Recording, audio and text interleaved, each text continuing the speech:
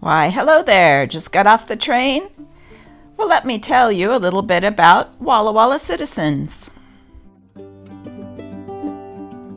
Some of our citizens are farmers.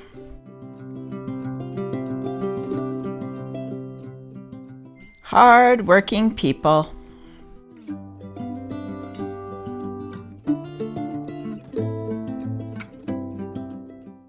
Then there's the upper crust.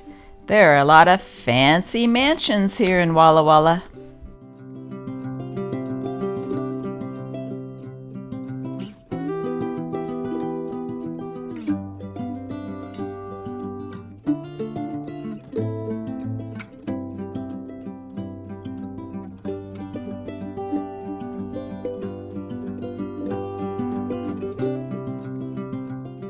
They do a lot to financially support Walla Walla. They're helping to make our city grow.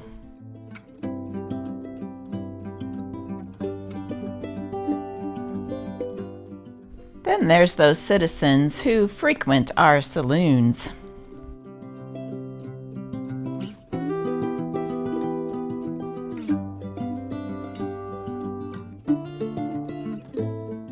Many of our citizens are of Chinese ancestors.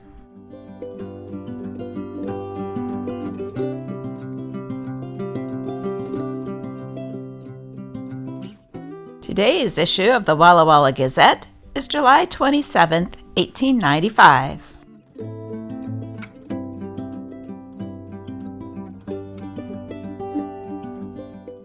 Water war on. City of Walla Walla versus the Water Company again, to be heard in court. On Tuesday at 2:00 p.m., a special meeting of the City Council was called.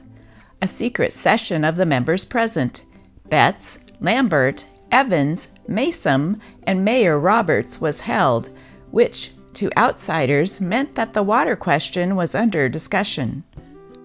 City Attorney Dovell gave his opinion that the contract between the water company and the city had been broken and that the proper remedy would be another suit. A vote to the motion to whether the water company should be brought suit against was passed. The complaint opens with a copy of the ordinance and contracts and goes on to allege that since the execution of the contract, the inhabitants of the city and the consumers of water have increased about 4,000, and that the only source of supply of water for the use of the inhabitants is that furnished by the Walla Walla Water Company. That notwithstanding the increase in population, the water company has failed and refuses to increase the supply of water proportionate to the increase in consumption, or at all, and that by reason of their refusal and neglect so to do, the water supply is wholly inadequate to the reasonable demands of the inhabitants. The complaint further avers that the plaintiff has been without sufficient water to flush the city sewers, and for this reason the city has been prevented from constructing and maintaining sewers, though they are necessary for the health and comfort of the inhabitants. Continuing, it is alleged that the supply of water for fire purposes is wholly inadequate and compels the city to maintain expensive fire apparatus, and that by reason of the inadequacy of the water supply, the city is in great danger and peril. It is also alleged that the company has been and now is conducting into its reservoirs impure, unwholesome, and polluted water, that the company demands and is receiving an exorbitant price for the use of the water, that the former action against the water company is now pending in the Supreme Court and will not be decided for 3 years, and that during that time intolerable hardship and irreparable injury will result if the contract is not avoided by decree of court. H.T. Harbert is as proud as a knight. He has won another fair admirer. She was first in his arms Wednesday, and Mrs. Harbert is not jealous. Mr. and Mrs. W.F. Myers have a daughter added to their household. She warbled her first love notes Wednesday.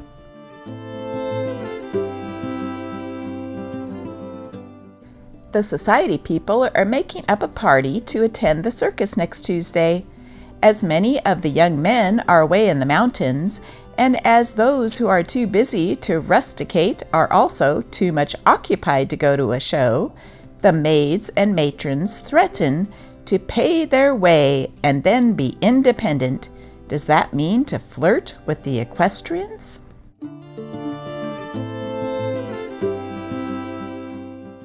Thomas Eastman, H.A. Gardner, and Guy Turner returned from the Powder River Mountains this week. They are bronzed like Arabian horsemen and carry a good stock of stories under their turbans. They found great fishing in Trout Lake near Cornucopia, Oregon. Harry and Will Howard led them to this beautiful body of water. The Howard boys are now mining in this vicinity. Richard McLean, Arthur Evers, and Miles Kiger returned Monday from an exploration of the Blue and Eagle Creek Mountains. They had excellent fishing and hunting and took on a healthy color. They report the Dayton Trail across the Blue Mountains to be in good condition. It starts at Thayer's Mill on the Touchie. The only Walla Wallans they encountered were Harry Fritzman and H.M. Rogers. S. Arwood, a man well known in the neighborhood of Milton, where he lives, was in Walla Walla Monday. On his way back home, he was overcome by heat. Mrs. William H. Stein and Mrs. Herbert Gregg are rusticating on Upper Mill Creek. W. H. Kirkman took a supply of campfire stories to the mountains Thursday. J. M. Hill and family have a camp of their own on Lincoln Mountain. It is called the Hill Camp, and it is on a hill. Mrs. J. H. Marshall has led her sons to the Teal Springs, where they will drink pure Mountain Dew for a month. Riley D. Shonkweller and Miss Agnes Long were united in marriage Wednesday at the Methodist Parsonage by Reverend V. C. Evers. The bride is a handsome young lady who has gathered about her a large circle of friends during her residence in Walla Walla. Mr. Shonkweller has helped to make the State Restaurant the resort for those who seek expert catering.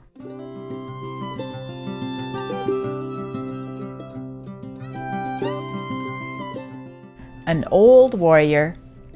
The old-timers of Walla Walla retain a vivid recollection of the events of the Indian War of 1877.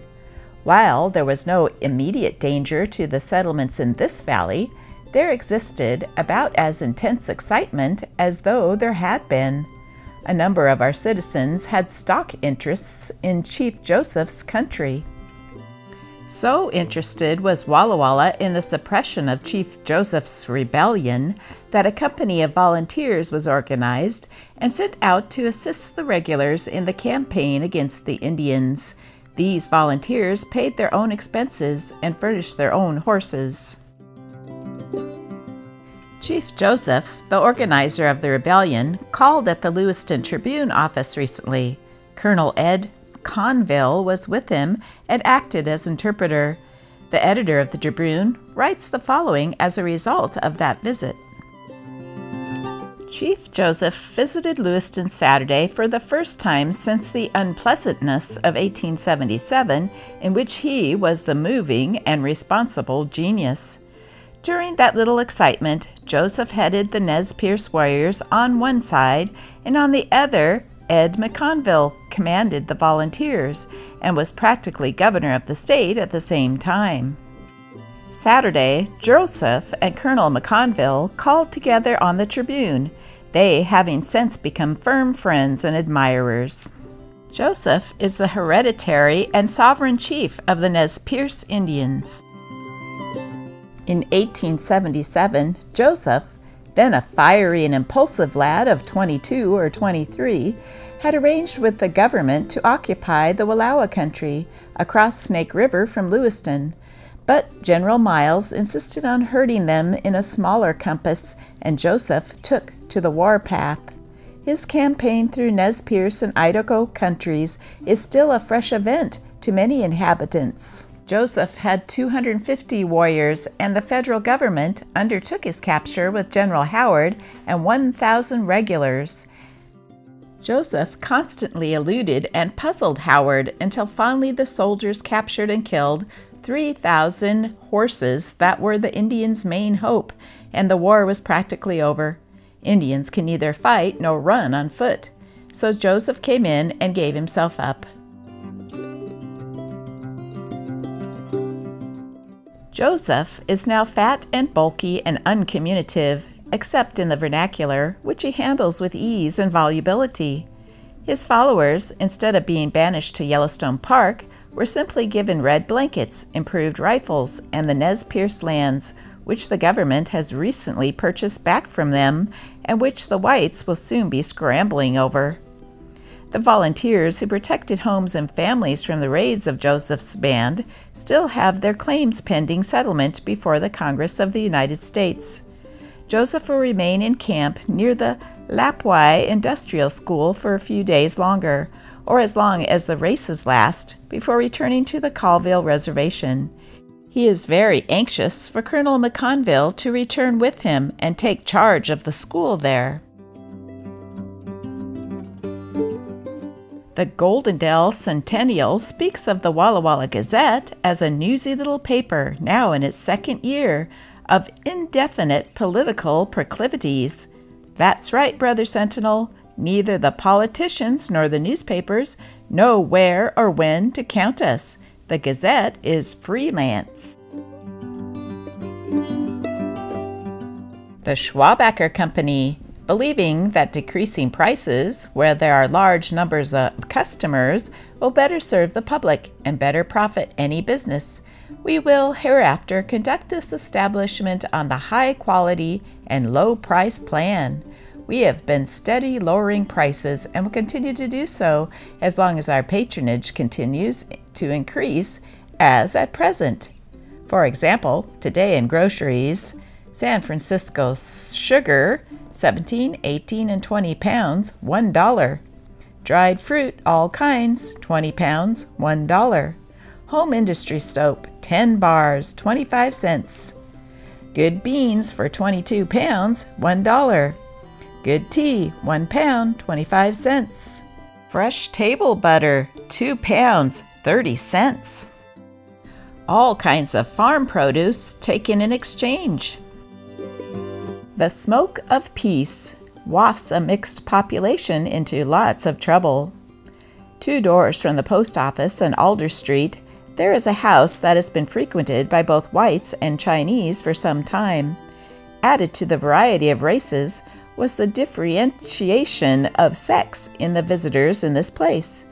The character of the persons passing in and out and the hours they kept created suspicions in the minds of the police. A raid was planned. On Wednesday morning about 2 o'clock, Officers McDowell and Guston surprised the occupants of the place by breaking in a side door. In a small room, they found a Chinaman, Lu Bo Oo, and 2 whites, Charles and May Edwards. The whites said they had recently come from Portland. If released, they would be pleased to return thither. Bowls, pipes, and all the paraphernalia for smoking opium were there in the rooms, and they looked as though they had been recently used. The parties were put under arrest. At the trial before Justice Nixon Thursday, the Edwards and Chinese outfit were very conservative. After hearing the evidence, Justice Nixon fined the defendants each $45. The whites went to jail to serve out the fine. The Chinaman, Lu Bo Oo, gave bonds to the amount of $100 and appealed his case to the Superior Court. The law provides that if persons are found in the presence of opium with implements for smoking, they may be punished. Campers who are troubled with mosquitoes may find relief by adding a few drops of carbolic acid to the water in which they wash their faces and hands. A.L. Lawrenson will occupy half of a new building on the south side of Main Street between 2nd and 3rd. The Chicago store will occupy the other part. After August 1st, the water company will make no collections outside of the office, and in case consumers do not pay their water tax before the 15th of each month, the water will be turned off, and a charge of 50 cents will be made for turning it on again. The Oregon Railway and Navigation Company is digging a large supply well at Starbuck, which is 14 feet in diameter, and the other day the superintendent concluded he would facilitate the digging a little by using giant powder. He used 6 sticks, when 1/2 a stick would have been sufficient, and the result was that a big explosion took place, blowing the casting of the well to pieces, shaking the buildings in town, and throwing gravel clean up over the shops. Luckily, no one was injured.